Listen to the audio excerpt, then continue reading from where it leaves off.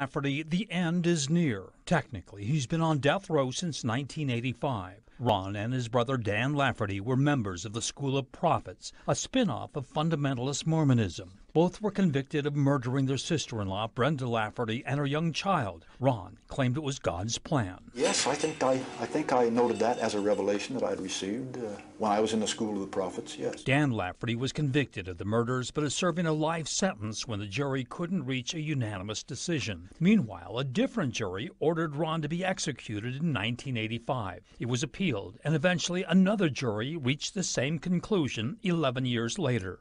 35 years later, Brenda Lafferty's family is still waiting. It just seemed like nothing was ever going to happen, and I still wonder if it'll even be in my lifetime. But Lafferty is running out of time. He's nearly exhausted all of his appeals. On October 17th, the 10th Circuit closed the door on Lafferty once and for all. A prosecutor with the Attorney General's office says the outcome wasn't surprising. Not at all. The motion that Mr. Lafferty filed was frivolous on its face. As a result, there's no more reviews pending in state and federal court. The next move could come from the Attorney General's office. All federal jurisdiction is extinguished. The state of Utah is now free to seek an execution warrant. It's done. It's been through the double-checking, triple-checking process to make sure that everything was done right. In 1984, American Fork Police arrived at the home of Ellen and Brenda Lafferty. Inside, they found Brenda and her 15-month-old daughter, Erica, with their throats slashed. As we were driving home, I just remember having this really bad feeling, and then receiving the phone call in the middle of the night from my dad. The last time I saw her was just 5 days earlier on her birthday, and how sad that was. She was so young, and how anything so evil could have happened to somebody like her. Brenda's brothers-in-law, Ron and Dan Lafferty, were eventually arrested, tried, and convicted. Dan, who planned the murders, was given a life sentence when one juror held out on the death penalty. But a different jury sentenced Ron Lafferty to die. He chose the firing squad. The motive?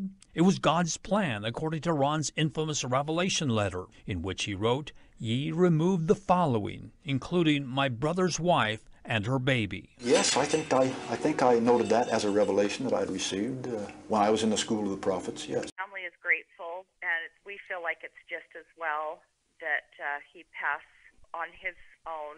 According to Sharon Weeks, Ron Lafferty was in a wheelchair and had a caretaker during his last year in prison. She wasn't surprised he passed away. I do know that he was frail and had been for some time, that he had not been feeling well. I don't believe that he has been able to walk for a while. In 1984, her sister Brenda Lafferty and her young daughter Erica were brutally murdered by the Lafferty brothers. Both were convicted of the murders, but Dan Lafferty's life was spared and is serving a life sentence. But a different jury ordered Ron Lafferty to die. He chose the firing squad. The brothers were members of a fundamentalist religious group called the School of Prophets, and Lafferty claimed to have received a divine revelation to eliminate those who stood in the way. Prophecies are about to be fulfilled. Yes, I think I noted that as a revelation that I had received when I was in the School of the Prophets, yes. And you still believe it was from God? I don't have any problem with that. But in that same prison interview from years ago, Lafferty denied murdering Brenda. Why would they execute me? They have no grounds whatsoever. I'm innocent of all their stupid charges.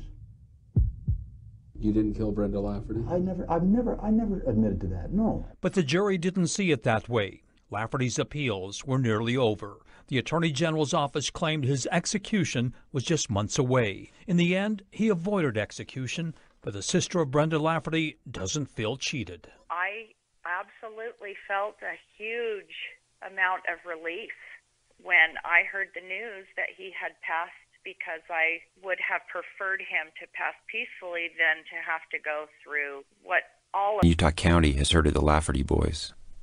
That's mostly a function of the lurid murders, of course, but the Lafferty surname had a certain prominence in the county even before Brenda and Erica Lafferty were killed. Watson Lafferty, the patriarch of the clan, was a chiropractor who ran a thriving practice out of his home in downtown Provo's historic quarter.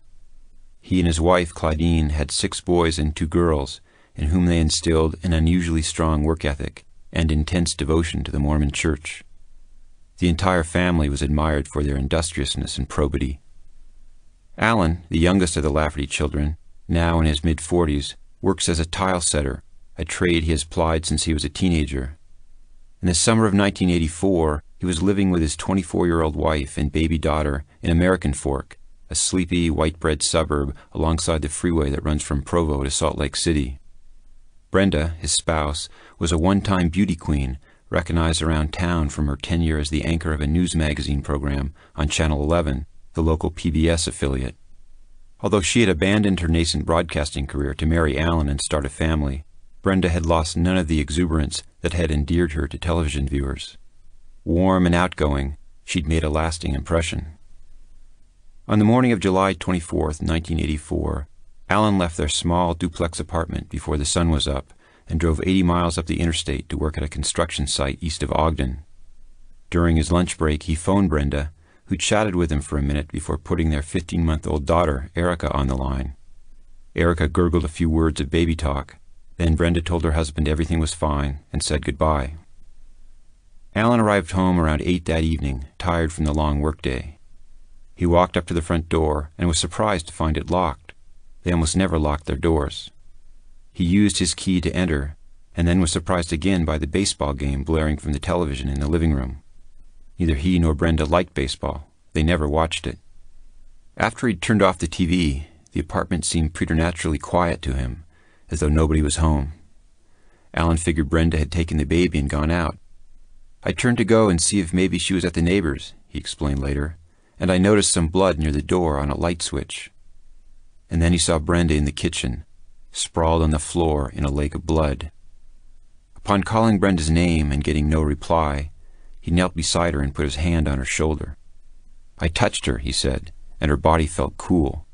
There was blood on her face and pretty much everywhere." Alan reached for the kitchen phone, which was resting on the floor next to his wife, and dialed 911 before he realized there was no dial tone. The cord had been yanked from the wall. As he walked to their bedroom to try the extension in there, he glanced into the baby's room and saw Erica slumped over in her crib, in an odd position, motionless. She was wearing nothing but a diaper, which was soaked with blood, as were the blankets surrounding her. Alan hurried to the master bedroom, only to find the phone in there out of order as well, so he went next door to a neighbor's apartment, where he was finally able to call for help. He described the carnage to the 911 dispatcher, then called his mother. While he waited for the police to show up, Alan returned to his apartment. "I went to Brenda and I prayed," he said, "and then as I stood, I surveyed the situation a little more and realized that there had been a grim struggle. For the first time, he noticed that the blood wasn't confined to the kitchen. It smeared the living room walls, the floor, the doors, the curtains. It was obvious to him who was responsible. He'd known the moment he'd first seen Brenda on the kitchen floor." The cops took Alan down to the American Fork police station and grilled him throughout the night. They assumed he was the murderer, the husband usually is. By and by, however, Alan convinced them that the prime suspect was actually the oldest of his 5 brothers, Ron Lafferty. Ron had just returned to Utah County after spending most of the previous 3 months traveling around the West with another Lafferty brother, Dan. An APB went out for Ron's car, a pale green 1974 Impala station wagon with Utah plates. The slayings appeared to be ritualistic, which drew uncommon attention from the news media and put the public on edge. By the next evening, the Lafferty killings led news broadcasts across the state. On Thursday, July 26, a headline on the front page of the Salt Lake Tribune announced, "Widespread search underway for American Fork murder suspect," by Mike Gorell, Tribune staff writer, and Ann Shields, Tribune correspondent. Lawmen in Utah and surrounding states searched Wednesday for a former Highland, Utah County city councilman and religious fundamentalist charged with the Tuesday murders of his sister-in-law and her 15-month-old baby. Ron Watson Lafferty, 42, no address available, was charged with 2 counts of capital homicide in the deaths of Brenda Wright Lafferty, 24, and her daughter, Erica Lane. American Fork police have not established a motive for the killings and have refused to comment on rumors that the suspect, an excommunicated member of the Church of Jesus Christ of Latter-day Saints, was involved with either polygamist or fundamentalist religious sects, and that those ties may have contributed to the killings. Neighbors expressed disbelief that this sort of thing could happen in their area.